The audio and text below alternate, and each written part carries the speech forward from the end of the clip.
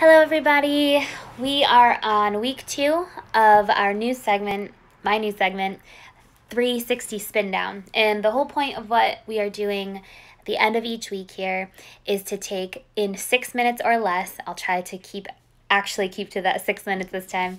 In 6 minutes or less, talking about everything that we discussed during the week on our posts. So this week, the focus was on variety, which is super lame and something that we hear about over and over and over and over again. So it really doesn't have any juiciness to it because it's just this like bombardment of something that loses its meaning. So I want to just take a minute and explain why it is so important. Why do people tell you, eat the rainbow, get good variety, mix it up? And the reason is very simple.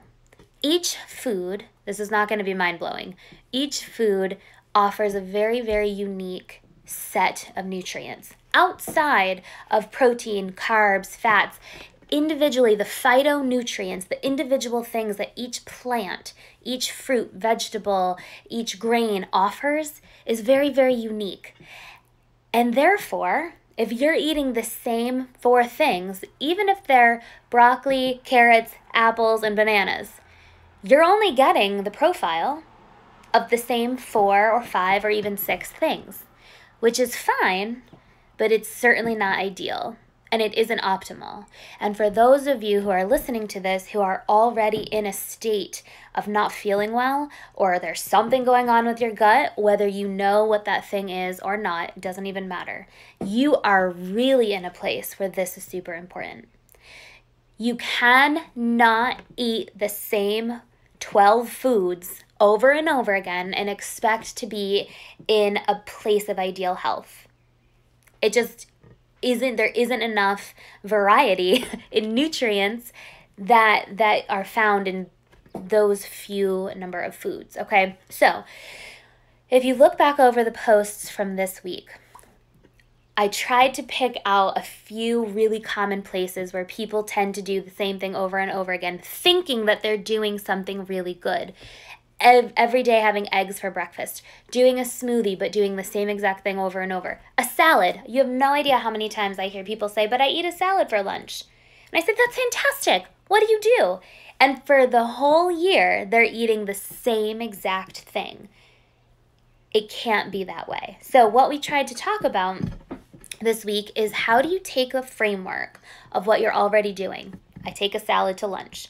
Take that framework. Separate out all of the pieces.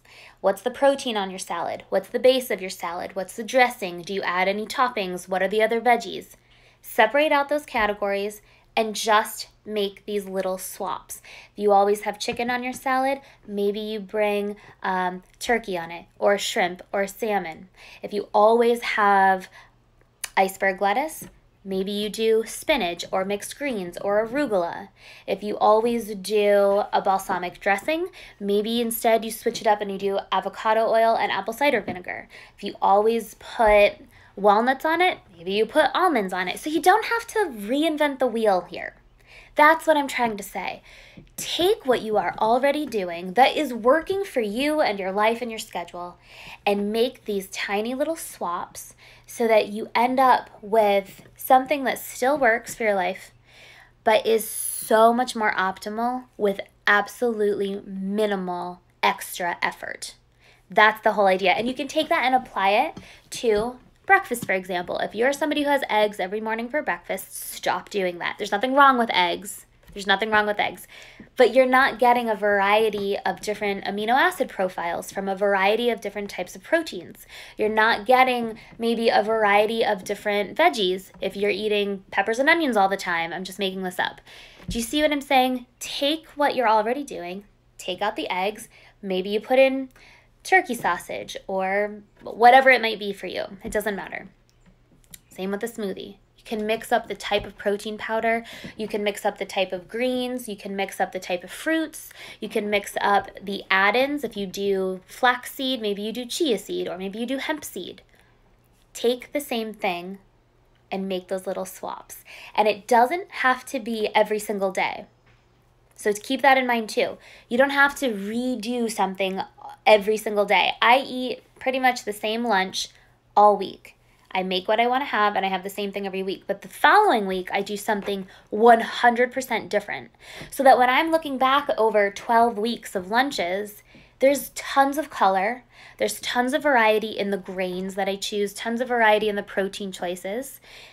But my day isn't being undone by having to stop what I'm doing and go like cook a steak or something like that. So there is a really good way to optimize what you're already doing, what is already working, but make it better. Do not settle for what you're doing if it's not absolutely serving you in the completely best way. All of these things, these really quick little tips, I share in my weekly newsletter. I send it out on Tuesdays. It's called Triple Tip Tuesday. It is short and quick and easy. It's not a bunch of stuff. I'm not trying to sell you on anything. It is meant to be these little bullet points, boom, boom, boom, every single week, so that you have fresh new ideas of how you can approach your nutrition and your gut health every week. If you are not already a part of that and you would enjoy getting some of those simple tips each week, let me know. Shoot me your email. I'll get you signed up. It's super easy. Thank you very much. You can learn more about what we do here at Strata Nutrition at stratanutrition.com. And if you have any questions, feel free to shoot me a message. Enjoy, everybody. Get your variety in. Do not settle.